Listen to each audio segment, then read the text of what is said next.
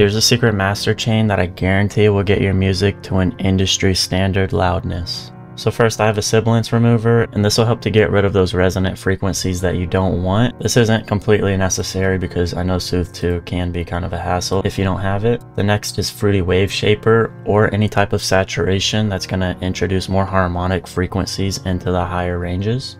And I turned that up quite a bit, about 8.5%. And after I show you all the effects, then I'll do a before and after. So next I have a soft clipper. It works kind of the same as a regular limiter, except it's more of rounding off the top of the edges instead of just completely squashing it. And this just makes it a little bit easier on the limiter. Next I have a tad bit of Fruity Distortion. If you don't have any other distortion, I would use this. Next I have a regular limiter, and I turn the ceiling down just to capture those top frequencies.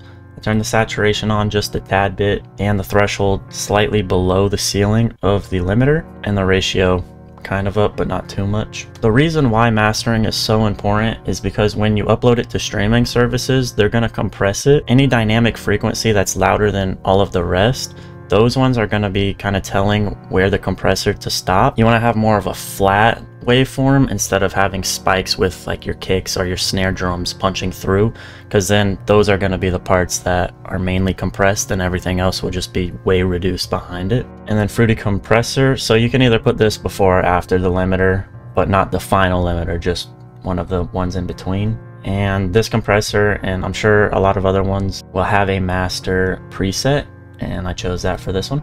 Now if you have FL Studio, the stock maximizer is Maximus, and this also has mastering presets as well. You have the low, mid, high band, and then the master band, the pre-gain, which is the audio going in before it's affected by any of the compressors within this plugin, and then the post gain, which is affecting the volume after it exits any of those processes. Built-in saturation, stereo separation, and this is a compressor slash limiter. But if you have Ozone, you can let AI analyze your song. It'll automatically add some effects to it, or you could just build the same exact master chain using stock plugins with what you're using. So it's really just about saturation, distortion, compression, limiting, and then after that, gain. And I really like Ozone because it has everything built into one, and it kind of does some of the work for you. I wouldn't copy the exact settings that I have here, just because this is, you know, a specific track. But I have another compressor here, an exciter, which is a form of saturation, an imager, which is stereo enhancement, dynamic EQ, and then the maximizer, which is the final limiter that I have.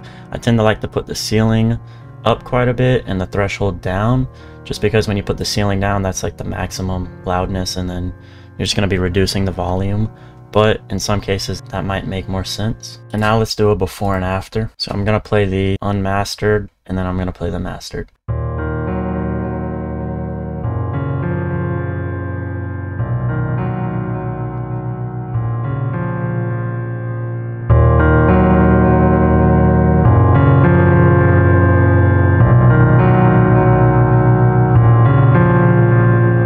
And that's how you get maximum loudness.